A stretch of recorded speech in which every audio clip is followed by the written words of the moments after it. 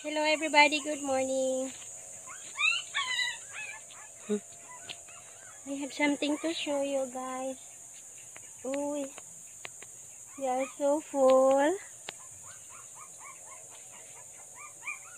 I just fed them out. Ha lang, kim ato kukuan lang. Pig house lang. Bye. Bye.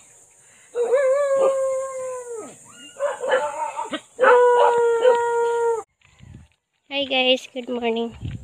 Good morning again. I'm going to go to the pig house. This is really a surprise for us. When I woke up this morning,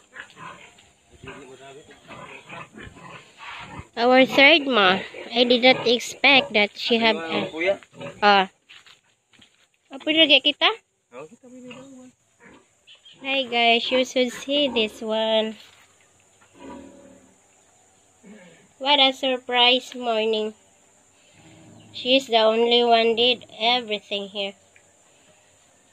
13. Wala umasig noon. 13 piglets. This is not cut yet because when I woke up this morning, wow, they look like full of mud. And I'm just the one who cleaned the floor and wiped the young one. There is a smallest there. I bet I'm gonna feed her bottle.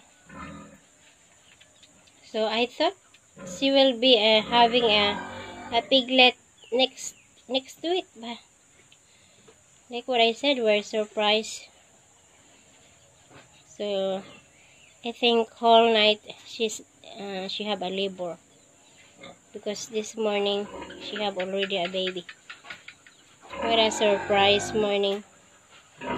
So this is our another blessing, additional animals in the farm.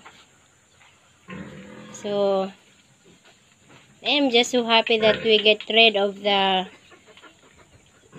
first and the second young piglet because there is here so many.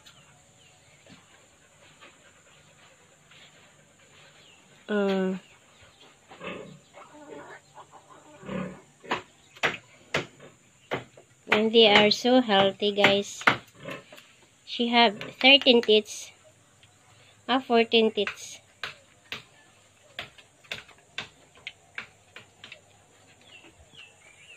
So Kuya Doro just arrived here, start working. Philip peach water. I want him to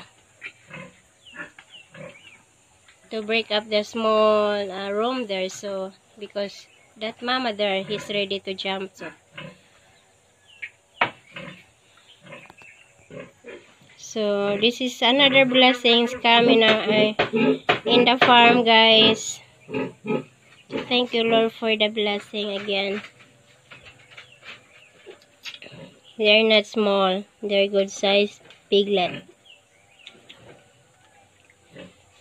So bye guys, thank you for watching my video, and please like, share, comments, and subscribe. Thank you everyone.